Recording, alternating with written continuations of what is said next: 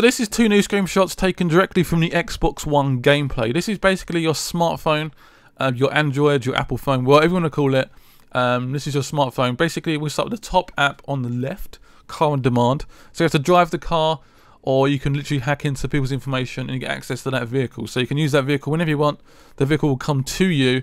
You can drive it as much as you want, and it's basically in your collection, which is pretty cool. I like it a lot. So the fixer contracts is basically sort of side stuff. You get like one contract per go, so you can literally have to hunt down that person, either like hack into them, kill them, or whatever you want to do.